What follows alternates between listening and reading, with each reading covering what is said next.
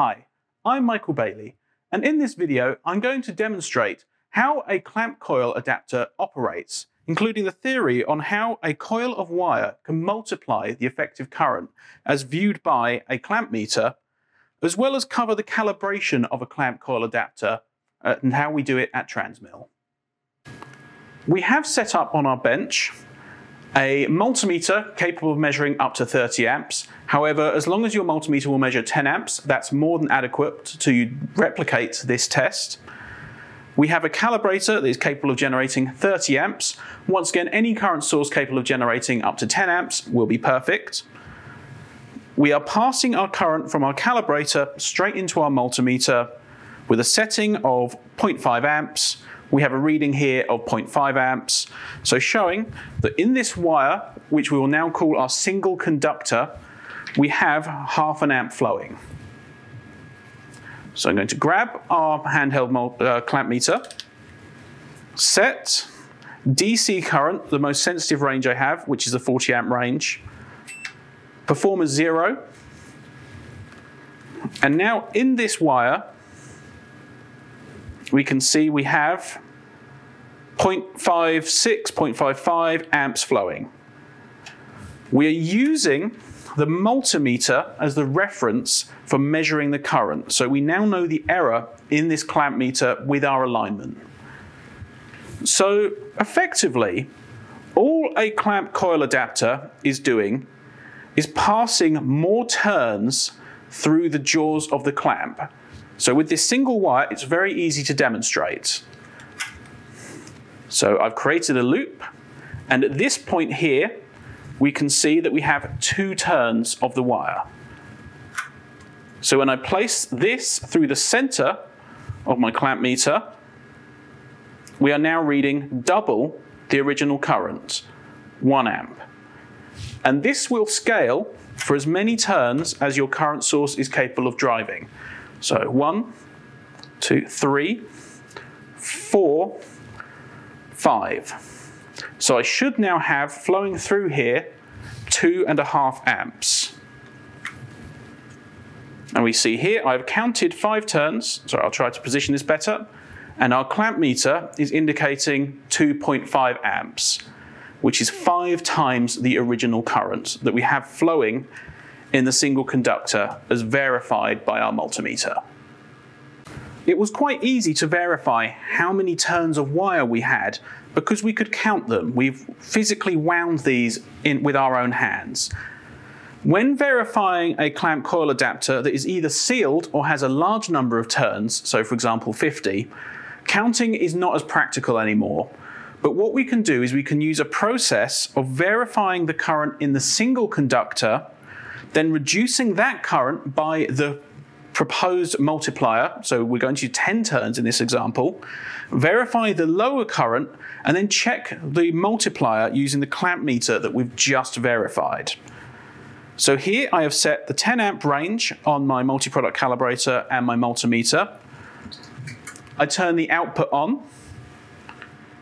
We can see we are measuring 10 amps.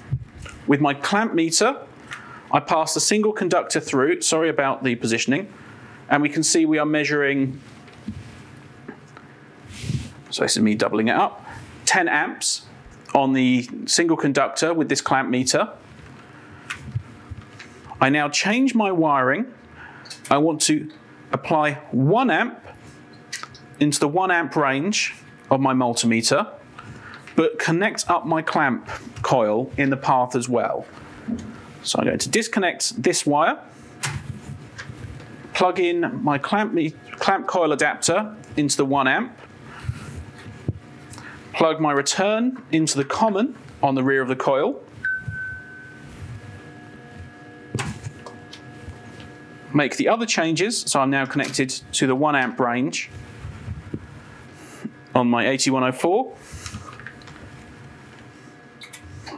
apply 1 amp, and put my clamp meter around the 10 turn coil.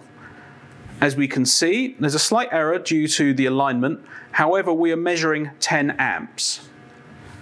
Because there can only be completed turns, there can only be either open circuit too few turns, too many turns, or 10 turns. If there were 9 turns instead of 10, we would be reading 9 amps. If there were 11 turns instead of 10, or any other multiplier, we'd be reading 11 or more. But we can verify that there are 10 turns inside here because our clamp meter is reading 10 amps. Now you can follow this process for each variety of multiplier that your coil adapter offers, and this way you can be sure that you have the correct number of turns without having to physically break the coil apart and count them, or have to verify at higher currents. Because the operation of a coil is a physical factor, there will be 10 turns inside this no matter what current I pass through. I could pass 30 amps, which would give me 300 amps. I could pass 1 amp, which is giving me 10 amps. It doesn't matter how much current or what frequency, the number of turns does not change. The factors which do change will be the alignment of the clamp meter, which is reduced using the Transmille design, and the actual current being delivered by the source. So if you switch to AC and start increasing the frequency, that will be harder for the calibrator to drive, and you may see either an increase in the current or a decrease as the feedback starts to lose control of the outputs. But this is down to the driving, the current source behind the coil, not the coil itself. When we calibrate a coil at Transmille, we use the previously described method by passing 19 amps through the single conductor, 19 amps being a current which most labs can measure very easily, that many popular multimeters will measure at least 20 amps. Most multi-product calibrators will source at least 20 amps. So a laboratory has this equipment available. So you pass 19 amps through the single conductor, measure the single conductor with your clamp meter to define the error, and then apply the divisions to the coil.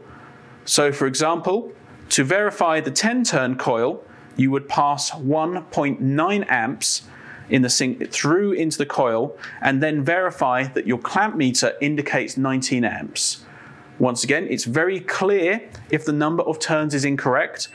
If you have 1 too many turns, it will indicate 20.9 amps. So it's very clear, even given the resolution of most clamp meters.